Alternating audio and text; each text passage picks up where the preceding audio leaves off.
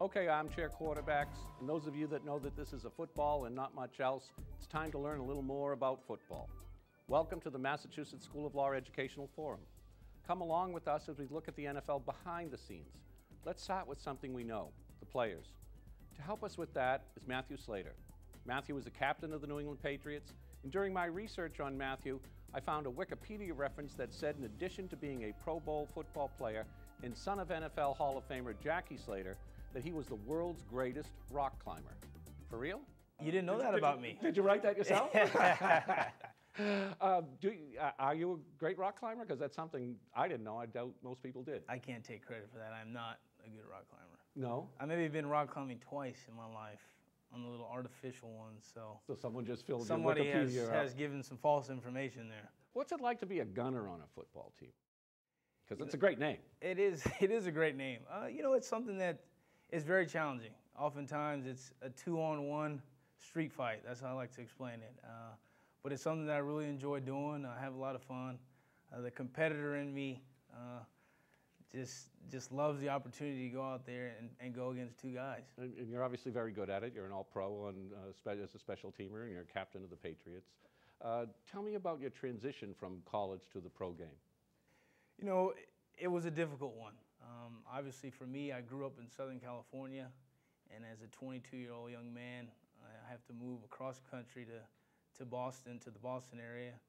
So that was a big adjustment. And then obviously the game is very different at this level. The speed of the game, the intellect of the game, it's a totally different game than the college game. So I had my growing pains along the way, but I've been fortunate enough to have some good people around me, great coaches, great teammates over the years, and I've survived up until this point.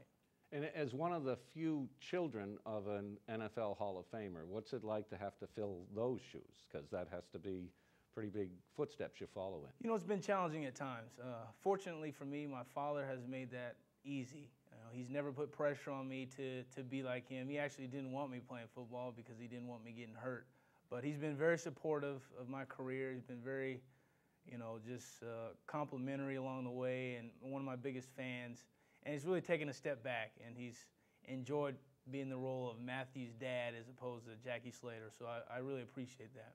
How hard has it been to actually make it in the NFL? I mean, most of us see the pro football players as these huge mammoth guys, and you're not that big, but you're obviously fast and tough, and you have a lot of other components. How hard was it to make it in the NFL? You know, it's been very difficult. These are some of the best athletes in the world Sure. that you go against, some of the best coaches in the world that you're facing week in, week out. So there are challenges that present themselves every day. And like I said, I really feel like I've had great people around me. I really feel like my faith in God has helped me a lot. And, I've just been really blessed to get to this point. It's not all me and my doing. It's a group effort. It really is. And the challenges aren't just on the football field or in preparation for it, but it's all the other security issues and personal issues that are attached to it as well. How does the NFL help you face some of those other issues that come off the field for people with fame and fortune of being a professional football player? Well, you hit it on the head. There are a lot of issues that you face. It's more, unfortunately, than just playing football. But we have a league that has really gone out of its way to try to protect the players from some of the dangers out there. You know, we have our player engagement director, Kevin Anderson, does a great job of educating the young players as far as what to expect, what comes along with a big paycheck, what comes along with fame and attention, and trying to be disciplined in certain areas of your life. So the NFL, they have a number of programs out there, starting with the symposium when you come in, that try to educate the players of, these are some of the hazards, some of the obstacles that you may face, and here's how you can defeat those, and I think they do a great job of that. What was the hardest part off the field in transitioning from the college game to the pro game with respect to all the multitude of distractions that must come with being a pro athlete? Right. I think for me it was learning how to say no. You're asked to do so many different things. You're asked maybe to borrow money. People want to borrow money, appearances, and you have to learn how to say no. And for me that was a tough thing because I don't want to be seen as a rude guy or a guy that's not willing to help out, but there's just so many demands on your plate that you have to pick and choose which ones are important to you, which ones you can do without, conflicting with your football schedule. And once you find that balance, I think you'll be able to have some success from there. But finding that balance of when to say no and yes is big. What educational services have you taken advantage of since entering the league with respect to what the NFL provides for the various boot camps and training for people to start to not make the transition just yet? We can get to that. But what educational services have you taken advantage of? Well, I think there have been a number of them, starting, as I said, with the symposium coming into the league. And I've always been a guy that's tried to maintain a relationship with our player engagement director. I'm also a member of our union, so I've really been able to learn a lot from that side of things, being involved in the union and being involved with some of the decision-making that goes on behind the scenes. I've also participated in the Rookie Symposium as a speaker and trying to educate some of those young guys. So I think for me, just being involved, being aware of what was going on around me was important, as opposed to just letting things go on that I had no clue. I think just educating myself through involvement was important. Let's talk about the union for a minute. You've been a player rep for, with the union as well? Yes, sir. How active is the union in trying to ensure that the players receive the benefits they're entitled to and the services they need through the various programs that the NFL provides? That's really their top priority. They want to make sure that our players get fair treatment, that our players are educated as far as what's available to them post-career, during their career. And they really went out of their way during our last negotiation to ensure that the players were getting, taken care of, so to speak, as far as benefits are concerned, as far as health and safety is concerned, as far as even continuing education post-career. So the union, their number one priority is taking care of our players on and off the football field, and I think they do a great job of that. We hear of the fights between the union and the NFL at times when it blows up, but how closely do they work together to benefit the players? Listen, that's part of it. That's part of labor relations. Sure. Those things are going to happen, with business. So we all understand that.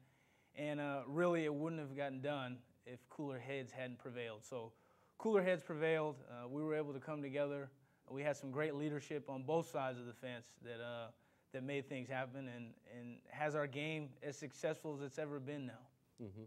What advice do you give when you participate in the symposia for the new players? What advice do you have that to help ease their transition? I think the biggest thing as a new player is, first things first, focus on football. Because if you're not taking care of your business on the football field, you're not going to be around very long. And then from there, I think learning to balance your finances and how you spend is big. You hear the horror stories of guys that have blown away fortunes, and some of that is not all their fault. You have to be wise in your decision making. You have to be careful. You have to do your due diligence when it comes to certain things. And I think that's what I try to encourage young guys. When you leave this game, you'd like to be able to have something to show for it. We have a tremendous opportunity. It's the best part-time job you'll ever have, as far as giving yourself a head start into life and into your next career. Does the NFL provide benefits with respect to financial education for players with respect to how they should invest, how they should spend, and how they should think about what happens after their days on the field are over? No question.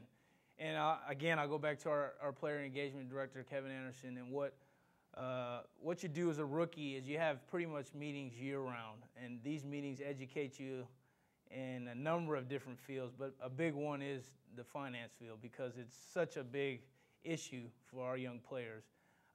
And they have us speak with financial advisors, planners, etc., as far as decision-making when it comes to your money. The NFL and the union have financial advisors that they've approved of that they will refer to guys. So they really do a great job of making sure that young men, we know this is a big responsibility upon you, but we're going to try to do everything we can to help you be successful in managing those finances. If one of your players is having issues, or you become aware that they're having issues, is there advice you give them, or do you give them direction, or is there someone else that they could turn to with respect to whatever it is that they may be experiencing, whether it's finances or otherwise? I think it all depends on the situation and your relationship with that player. Some guys you may sit down and talk to and kind of share your experience. Some guys you may refer to Kevin Anderson again, and some of the players and outlets that we have as far as our league. So it just depends on, who the guy is, what the situation is. But there are a number of different courses of action that you can take when those situations arise. If you had to experience the transition over again, what would you do differently than you did in 2008 or 09 when you entered the league? Wow, that's a good question. I had to learn the hard way to say no. I'll go back to that. I really tried to do too much, I think, early on. I really could have done a better job of balancing my priorities and deciding what was important to me. But some of that you have to learn through experience. And I learned that, fortunately, and I've been able to clean some of those areas up. Do you have safety or security issues that, for your own family, those close to you, that come as a result of being a professional football player with the New England Patriots?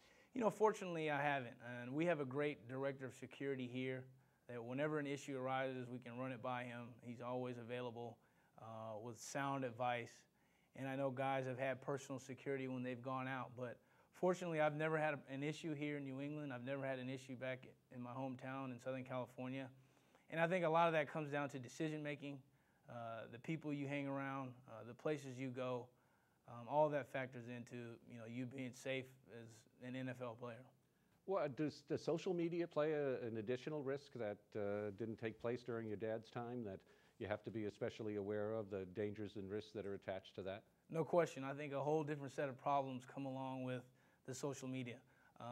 Obviously, they can be used for great things, for getting a positive message out there, for promoting your brand.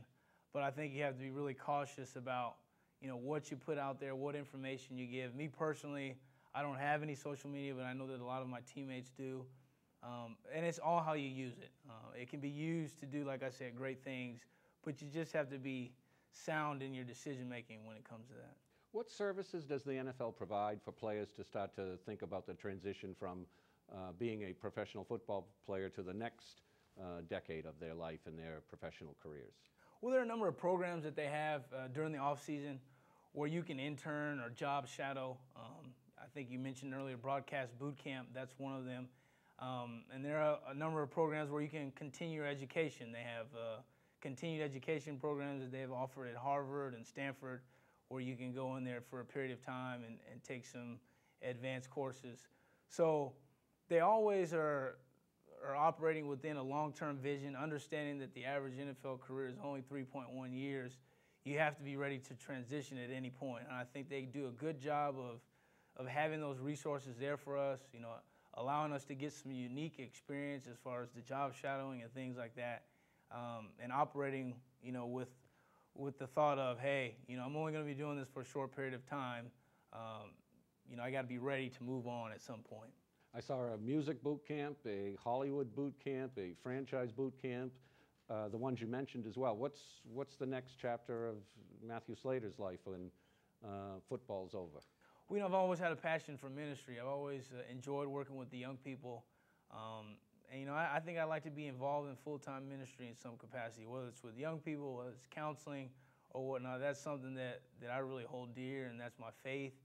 And that's kind of the filter through which I make all my decisions. So hopefully, Lord willing, I play a few more years before I have to make that decision. But that's what I think I want to do after football's over with.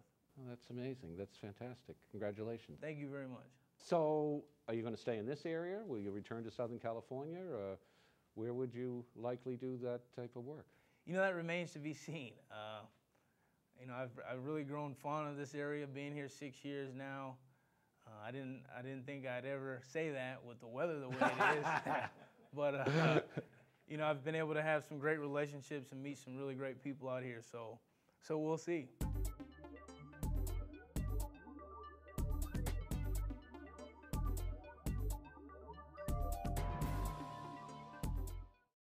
When you're ready to make a difference in the world, one law school can make a difference for you. The Massachusetts School of Law is where you learn to become a lawyer.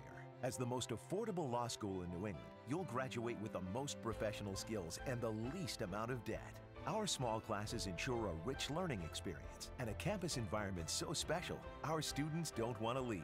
The Massachusetts School of Law. We're ready to make a difference for you. Visit us today at mslaw.edu.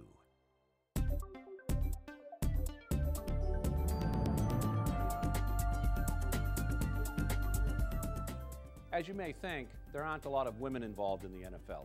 Yes, I know you know about the cheerleaders, who work enormously hard to promote the NFL. Our trial team members met some of the Patriots cheerleaders at the airport in San Francisco while the cheerleaders were on their way to China to promote the Patriots and the NFL brand. But what about those women who work behind the scenes? One of those talented women is attorney Deana Garner. She was a prosecutor in Indianapolis, Indiana, worked with the NCAA for many years, and then moved to the NFL Security Office. Deana now works in the Player Engagement Office of the NFL. How do they help the players? So we're a service department. So we assist these young men with their entire experience, whether they are at the high school level and understanding fundamentals. We have camps and clinics. We also have leadership development programs to assist not only football student athletes, but also athletes at the high school and the collegiate level in becoming good people and being leaders and using their athleticism plus their academics to be, successful in life, because I do believe that sports can assist people in a lot of ways to be better prepared for some of the hardships that life, you might have to face. And when you play team sports, it definitely helps when you're able to be a part of a team. So through our department, we try to make sure that the young people's experience, and then those who can and do make it to the NFL, that it's seamless, that they have great information prior to coming, and then while they're in the National Football League as active NFL players, that they understand the breadth of what is available to them in the way of resources and services so that they can successfully transition. And then for former players or legends, we still assist them because they're still part of the family. So we want to make sure that their journey and their transition is as fulfilling as it can be. Let's talk about the different educational services, because I wasn't aware that at the high school and college level, the NFL does provide education services, and not just to the male athletes, but to females as well. What services do they provide to that audience? Sure. So we have a few programs. Our prep platform is where we really concentrate our outreach efforts on high school and college leadership development. We have a program called the Leadership Prep 100 series, which is basically a one-day, half-day clinic, football skills and drills. The target audience is high school football student athletes. They're mostly all male student athletes. And then the other half of the time of that particular program is spent in the classroom with them, their parents, and their athletic administrators or coaches, and explaining to them and partnering with the National Collegiate Athletic Association so that they understand the initial eligibility rules and requirements so that they can become academically successful as well as still be able to participate in sport as a student athlete while in college. And then we have former players and active player engagement directors and active players who participate on a panel to talk with them about leadership and to talk with them about transition. And it's never too early in our realm that we work in. We feel that it's never too early to understand that transition applies in various aspects of your life. So it's very appropriate for us to give that type of transition discussion to not only the student athletes, but also their parents and their guardians and the administrators. And then we have other programs for high school student athletes that address a cross spectrum of people, and we have females that are involved in that. And it's a one-day program called a Career in Sports Exposition, and it's a one-day program that we have around the draft and the Super Bowl, where we show and expose the young people that participate in the geographic region where the draft or the Super Bowl is being hosted. So we work with a nonprofit agency to basically canvass the area where the event is going to take place. And we have a series of panels where we have active and former players as well as other athletics administrators from the college side to the professional side.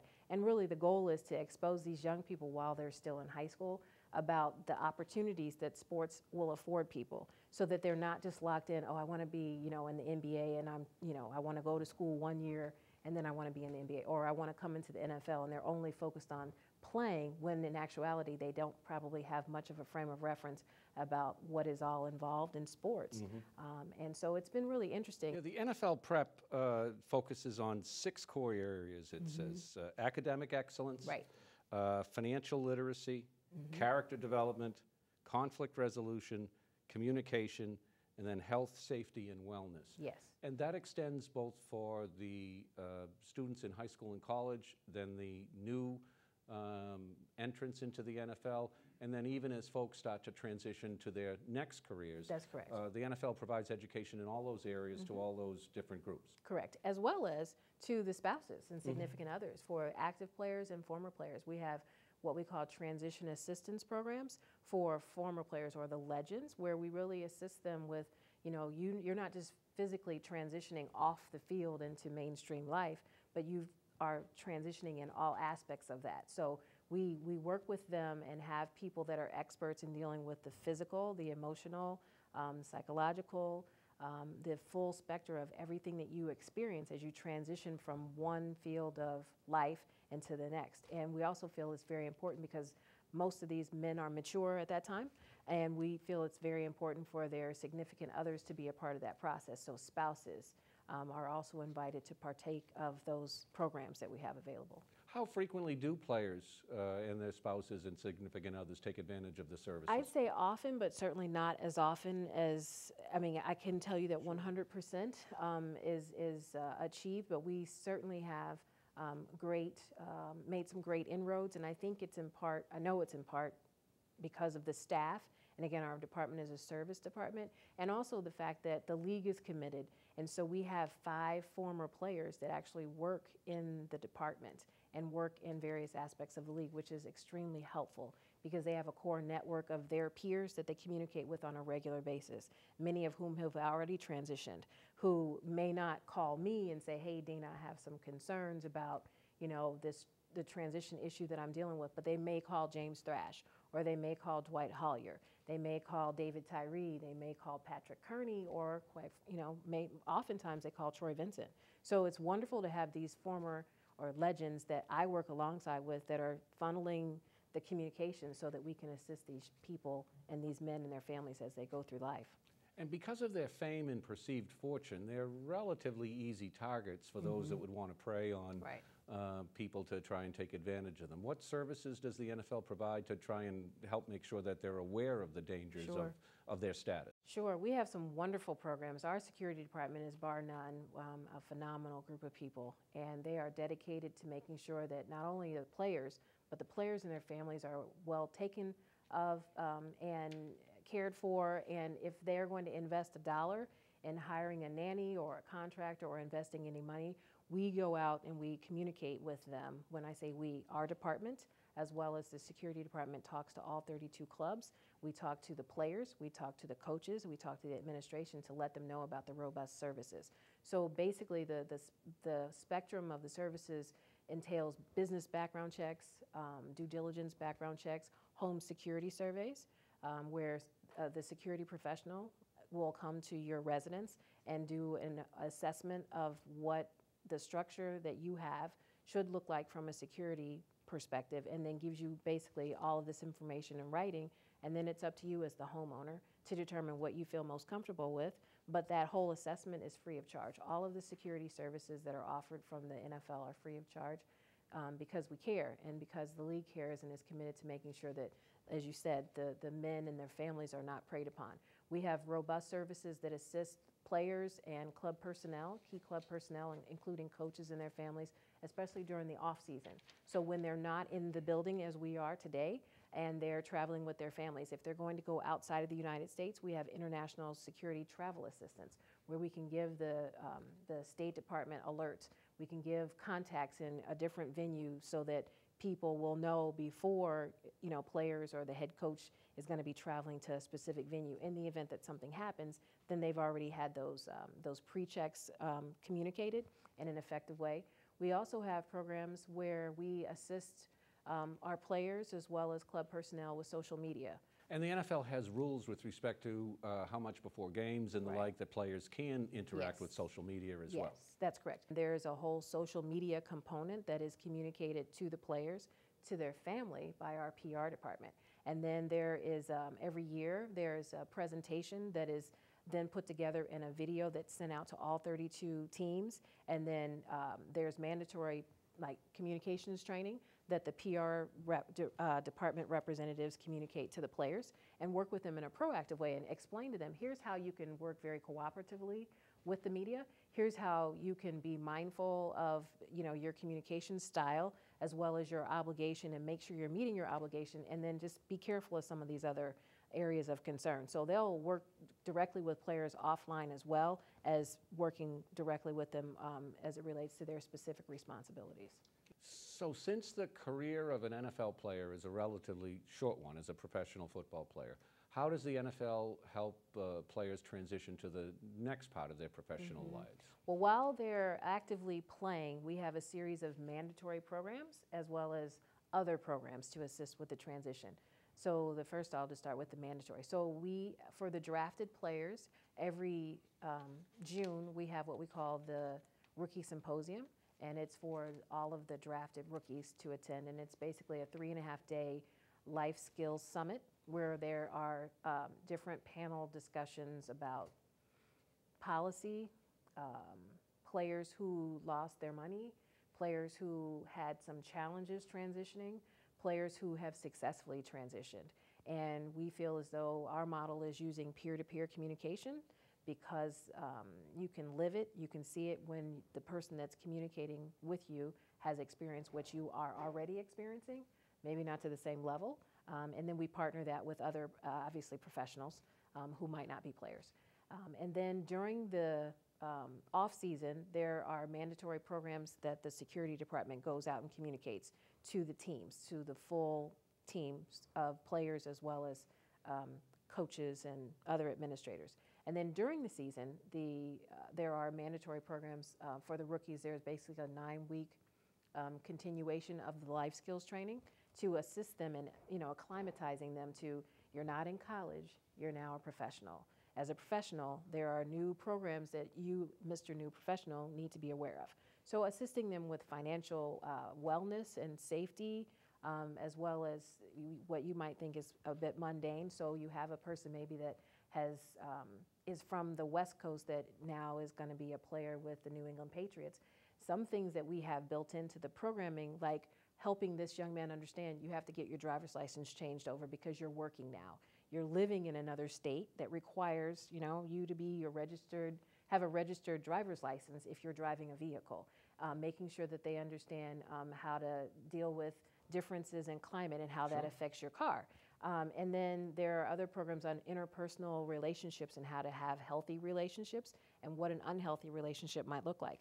And then how to activate the services, how to understand or how to work with a person like Kevin Anderson, who's the director of player engagement, what his function is, explaining all that to them as part of this curricula.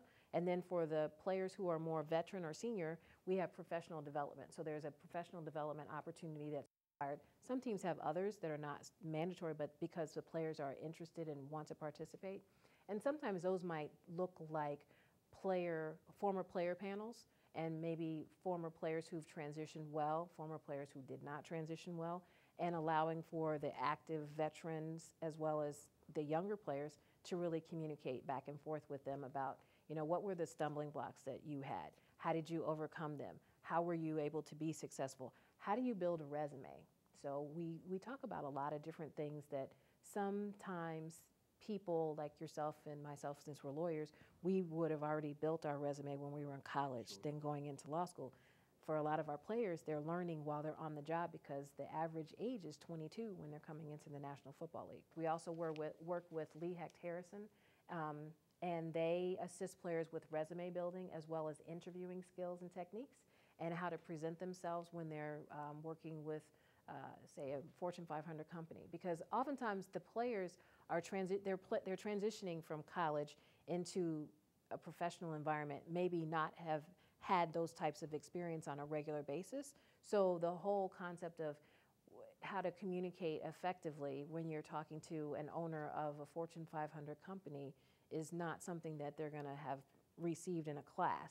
Now, we know oftentimes players will go into broadcasting. What other fields in law or medicine politics do players go into as well? The full spectrum.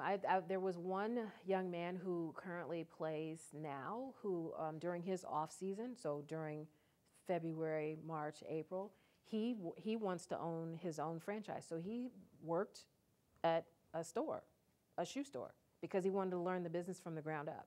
So we have the full spectrum of interest, just like, you know, anybody else. We have lawyers, we've got doctors, we've got architects, we have people in the music industry, we have people that love to cook that also happen to love to play football. We have artists, we have performers. I mean, the full spectrum.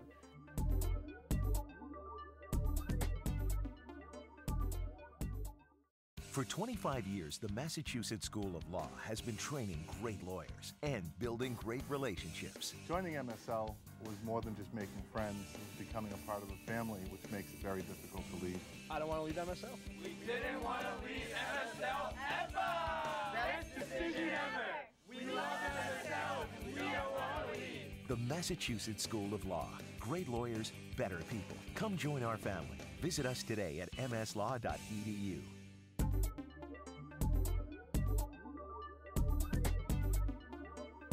Geez, get some glasses, ref.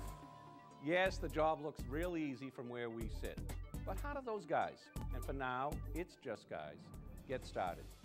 Dean Blandino started out as an intern in 1994 for the NFL officiating department right out of college. In 2013, he became vice president of officiating. Here's Dean Blandino. We have an extensive scouting program, and we have regional scouts all over the country.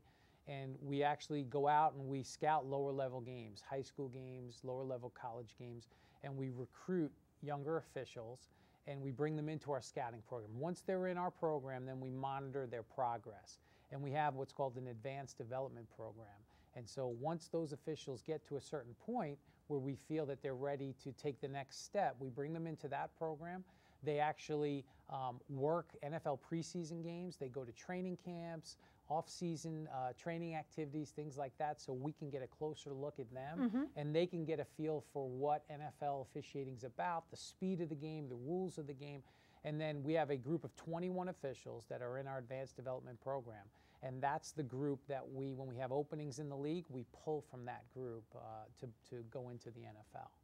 In the officials that you are scouting, is there women among them? Because after all, we women, you know, we buy your apparel, we watch your game, and we're not likely to play on your field. Absolutely. We have several women in our pipeline. We have a lot of women that are officiating football, and we have several that are moving to the top level. We have one, Sarah Thomas, who's in our advanced development program. She's a college official right now in Conference USA, and so she's at the top of our scouting program. Wow. So Sarah, if she continues to develop, we'll have a pretty good chance of getting into the NFL pretty soon. So we do have a lot of female officials, and that's an initiative to try and go out and find women that are interested in football, and hey, maybe officiating could be a career path. Women would love to see that, so Yeah. Congratulations on that.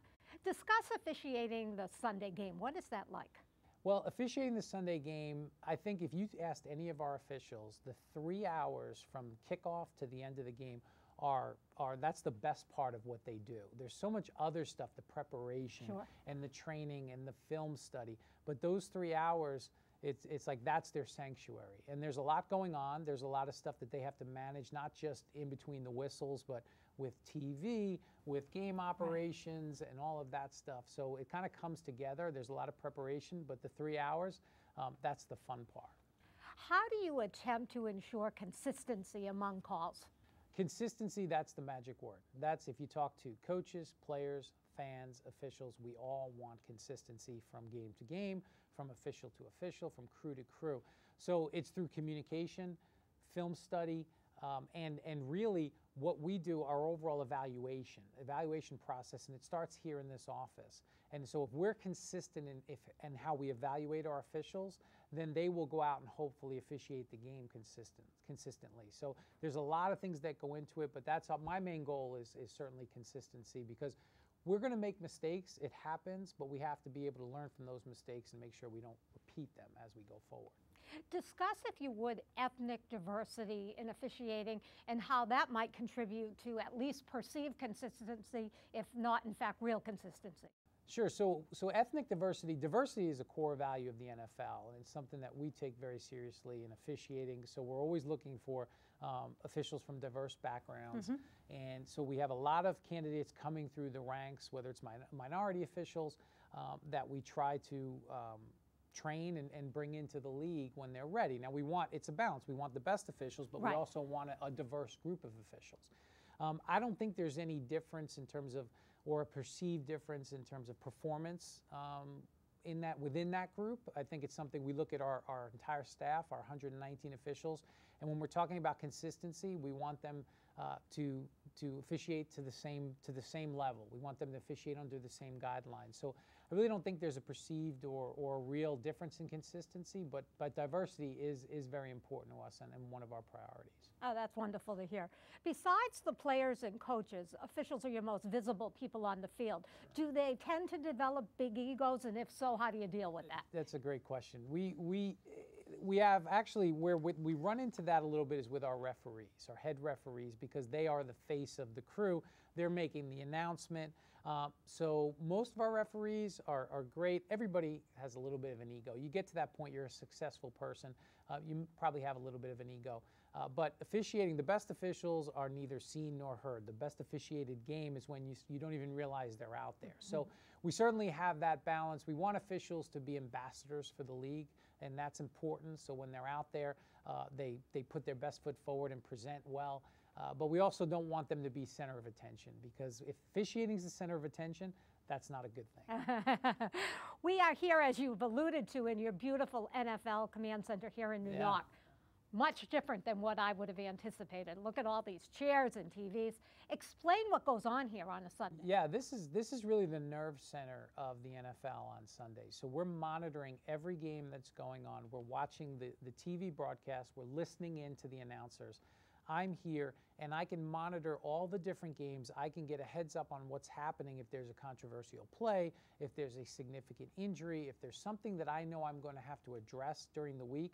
I've already got a leg up because I've seen it happen live, and I can start to gather the information.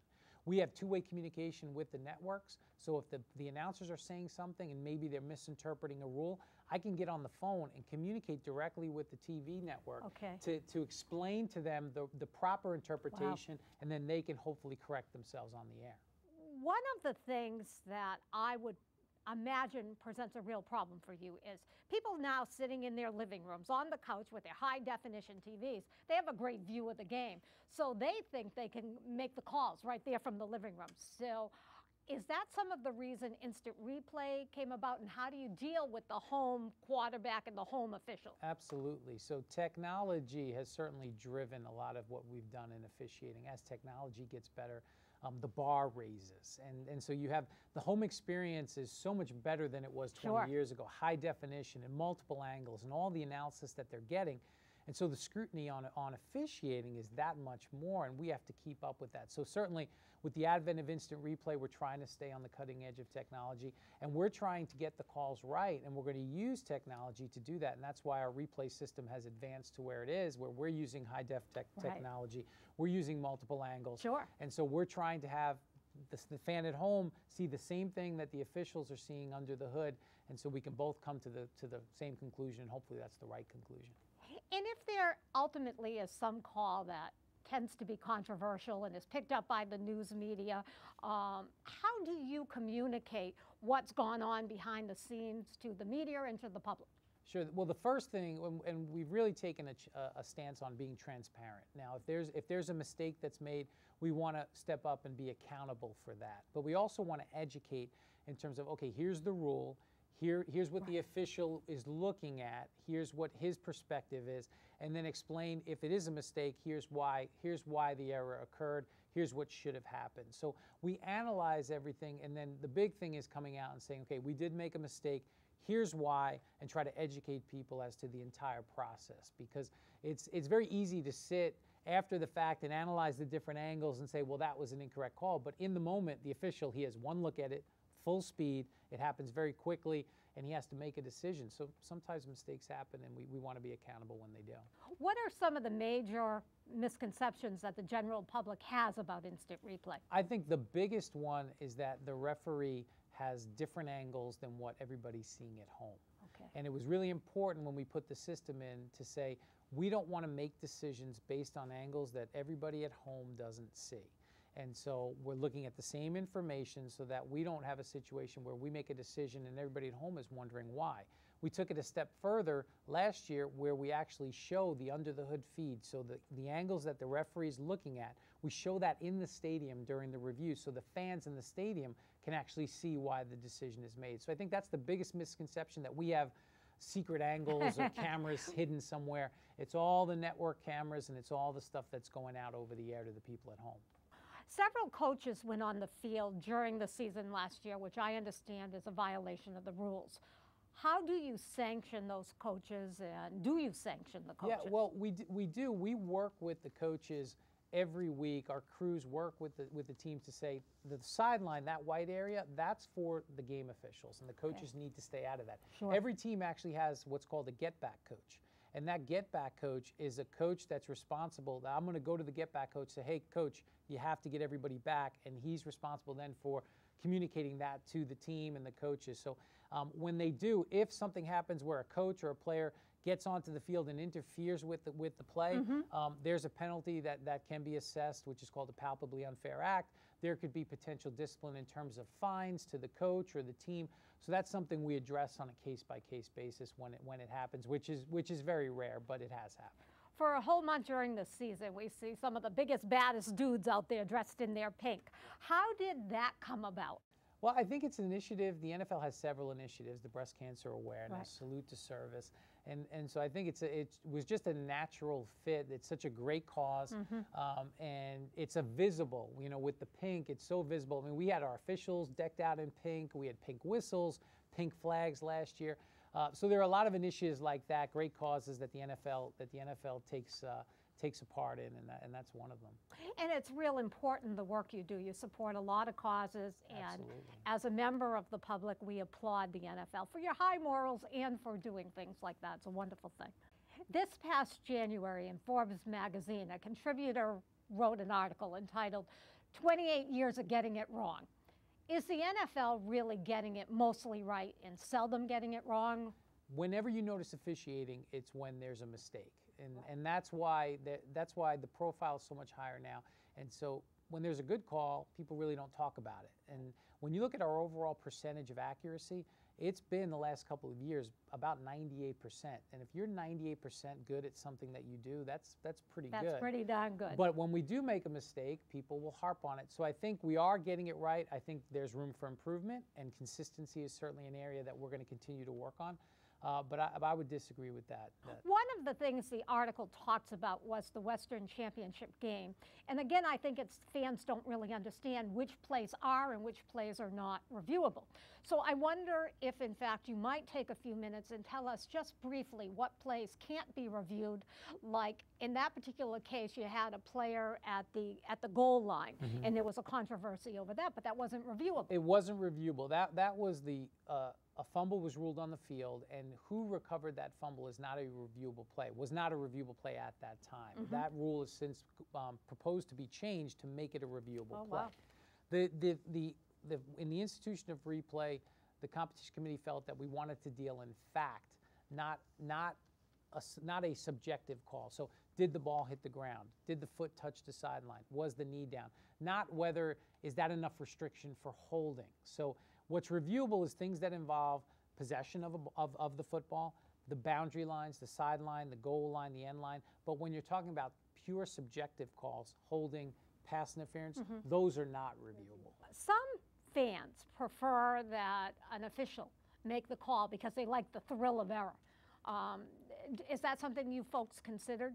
I think that's something that we have seen. That's feedback that we have, because in the original replay system, it was the official up in the booth that was making the decision, and you really didn't know who that person was. So when we put replay back in, it was important to say, no, here's the referee, he's in charge of the crew, he's going to make this decision. So it just gives a credibility factor to the entire process. So that is important, and we have heard that.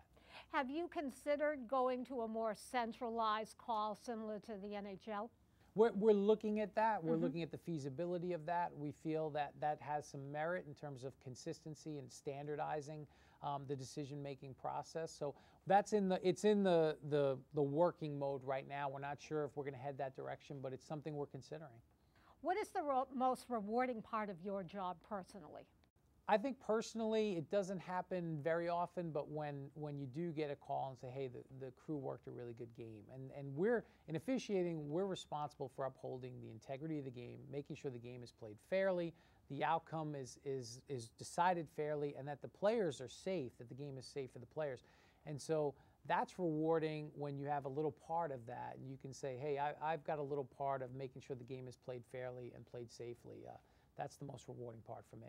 I wonder if you might comment on the recent settlement between the league and the Players Association, and how head injuries are going to be dealt with going forward, and how does that impact officiating? Well, in officiating, we really didn't have anything to do with the settlement, but our job in officiating, and this goes back for as long as there have been game officials, we're the first responders on the field. Yeah.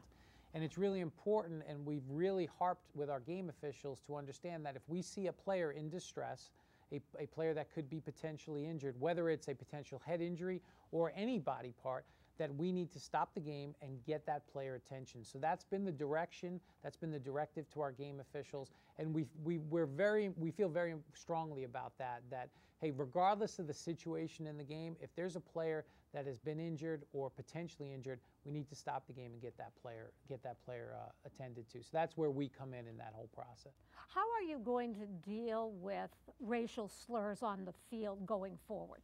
Well, I think our current rule covers any language that's abusive, threatening, or insulting. So that would include anything of a racial nature, a sexual orientation nature. Okay. So our current rules cover that, and when it's in an aggressive, insulting manner, that's when officials are empowered to throw flags for taunting and unsportsmanlike. So there's really no change. Okay. It's going to be a point of emphasis, and we're gonna when it is used in that manner, that it will result in a flag. What changes do you forecast for the next 10 years in the NFL as it pertains to officiating?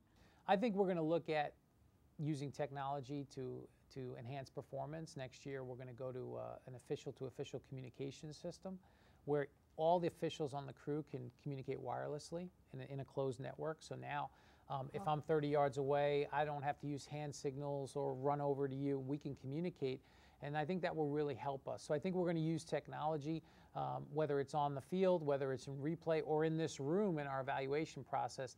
I think that's probably something that's going to continue to change as we look to make enhancements.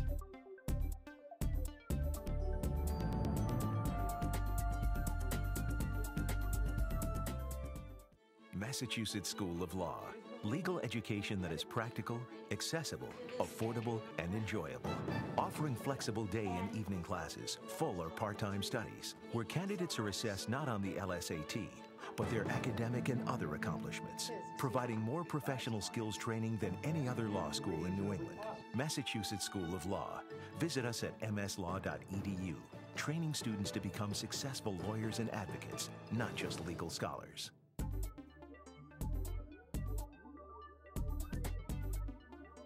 Do you know who the first African-American referee in the NFL was?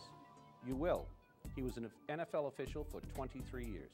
I was raised in Washington, D.C., and part of the physical ed curriculum in 8th grade was basketball officiating. So I started there, and I was the manager of the basketball team. Manager being the person who normally handles all the equipment, and also I was responsible for the official score. But at the same time, I was being taught how to officiate basketball, and I kind of handled all the scrimmages for the basketball team. I went from junior high to high school, and there I was also the manager of the basketball team, and I, again, worked all the scrimmages for the basketball team. So when I graduated from high school, I went into the Air Force, and I went to join the local group in Shreveport, Louisiana as a basketball official, and at that time, they were short of football officials. So God talked me into doing it, and I went from there. I worked my first high school football game at age 18, which is not normal. That's not normal. And then my first college game I worked when I was 22. Again, not normal. And from there, I just kind of went from there. Got lucky. Incredible story. Well, I think it was more than luck. My next question is, you spent 23 years as an official in the NFL, and you were the first black referee, as I understand it. Tell us about how that transition happened. Well, when I first came into the league, each year at our clinic in Dallas, they always ask if you had an opportunity to change positions, what position you'd like to change to. And I always filled out the card, referee. Number one, to me, it's the easiest position on the field. You just babysit a quarterback. And then in 1980, I believe it was 1988, Art McNally, who was the supervisor at that time, called me and asked me if I was ready to make the move. And I jumped at it, yes, indeed. So we went from there. Who were some of your early mentors? And share with us any conversation or guidance they provided you along the way. Well, when I came back to D.C. after leaving the Air Force, a guy named Tom Beard took me under his wing and kind of guided me, made sure I stayed on the straight and narrow as far as college officiating was concerned. When I came in, was accepted into the league in 1981, I was put on Jim Tunney's crew for the first 4 years, and I think that's one of the best things that could have happened to me, because at that time he was the premier referee in the league. He was ex-superintendent of schools in Los Angeles. He's a motivational speaker. So I kind of picked up a lot of things from him, and my temperament and his temperament kind of meshed. And then after the 4 years with Jim, I was with Dick Jorgensen. Again, his temperament was similar to Jim's. He was a bank president, so, you know, straight and narrow there too. We hope. Oh yeah, yeah. No shenanigans there. And those two just kind of set the way that I like to run a crew. They weren't overbearing. Everybody knew they were in charge without showing it. Without being overbearing? Yes. I guess that's a nice way of putting it, yes. How diverse is officiating today? Well, when I first came into the league, I think we had 9 black officials. And I took a look at the roster this morning. We've got 33 black officials now. Oh, that's great news. Yes. You are recognized as a very important historical figure. How do you wish to be remembered in history? I'd like to be remembered by my cohorts as someone they'd want to walk on the field with on Sunday afternoon. Now, history, I can't deal with that. Somebody had to be first. And it was wonderful that it was you, because you are a terrific role model. Well, thank you. What are the risks of injury to officials? The biggest one is getting run over, getting too close to a play, not recognizing when it's time to back away. We get a lot of guys that get their knees wiped out. The other things are just minor tears, stretches, and those kind of nagging injuries. But the biggest thing is the knees and the legs, getting too close to the play, getting rolled up on the sideline, trying to back out, and you back into your chain crew, and they're in your way. Yeah. Now, you got hurt officiating, is that correct, or was it off the field? No, it was a crazy situation. We were up in, was it New England? Buffalo. I'm just trying a long pass downfield. I'm just jogging downfield, and I felt something and didn't know what it was. Went down. Now we're coming back the other way. I'm just trotting up the field, and I snapped my deltoid ligament in my ankle. So, and they had to do reconstruction surgery. Oh my! Did you have to get carried off the field? Well, didn't care. I was able to walk off the field. I sat on the sideline for a while, and my back judge at that time was Scott Green, and he came over and said, "Hey man, I need your white hat." Different question. What position do you occupy now, and are you in a position that you still continue to effectuate positive change within the NFL? We have 4 regional supervisors in the NFL office, and I'm the Northeast regional supervisor. I'm responsible for the Redskins, the Ravens, Philadelphia, the Jets, Giants, and Buffalo. Not our beloved Patriots? Not. Oh, I'm sorry. I mentioned yes, New England. I forgot New England. Yes, okay, yes. New don't England. Yes, forget yes. us. Explain the milestones that have occurred within the NFL with respect to race relations. Milestones. The one that I remember right offhand was 1965 when Burl Toller became the first black official in the league. Then we had, and I was lucky to be a part of this, 1988, Washington, Denver. Yes. Doug Williams, the first black in the Super Bowl. I was hoping you would tell that story. What is it like to officiate in the Super Bowl? Once you realize you've gotten the assignment, it kind of takes on the shape of any other game. At least it did for me. You got to stay focused. That's the same. One thing. How does one stay focused when you have players in your face, you might have management or coaches in your face, questioning calls, and your goal has to be to stay cool and focused? How do you do that? Well, that's why you don't just come straight from high school into the NFL. It takes a while to get to that point. It's just training. It's like any other job. You get used to it. You're starting out with Pop Warner, where the only people there bothering you are the parents. Then you go from there to high school. Now you get the players and the coaches involved. And then college, it becomes more coaches than anything else. You get used to it. It's just like being a policeman. Number one, you know you're not going to please everybody on every call.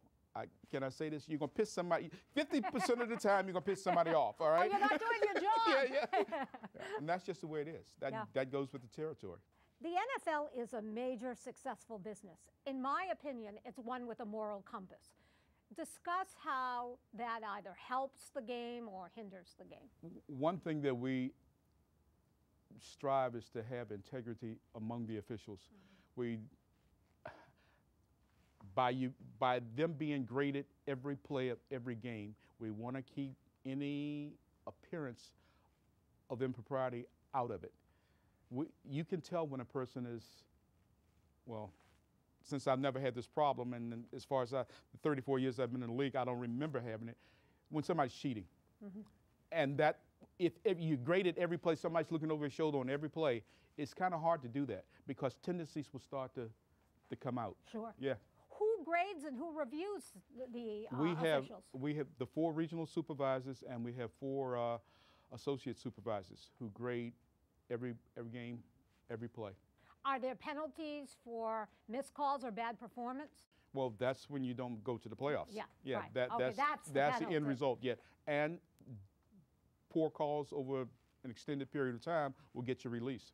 The officials are on year-to-year contracts. What advice do you have to aspiring young children who dream of being an official in the NFL? Even at the young age, nobody ever thinks about being an official. So when I go out and talk to high school kids, younger kids, I tell them there is an opportunity to stay close to the game because even players, right now I just came up from a camp we're having down in Baltimore. We've got 25 ex-players there. We're exposing them to officiating this weekend.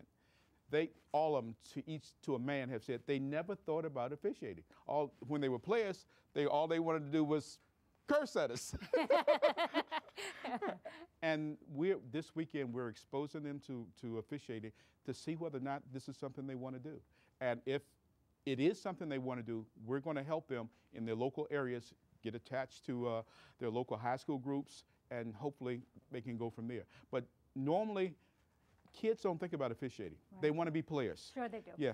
Except their parents don't want them to play football and because they're worried about it's good injury. when parents are there when we're talking to them because we talk to the parents to tell them there's a way to stay close to the football game without being a player and not getting hurt. In 1988, Grier officiated in Super Bowl 22, which was his last game as a field judge. It was the same game in which Super Bowl MVP Doug Williams became the first African-American quarterback to lead his team to victory in the Super Bowl. Well, that's it from here. Now let the games begin. Thanks to the NFL, the Patriots, and everyone for participating. Thank you for joining us. We hope you learned a few things. Never stop learning.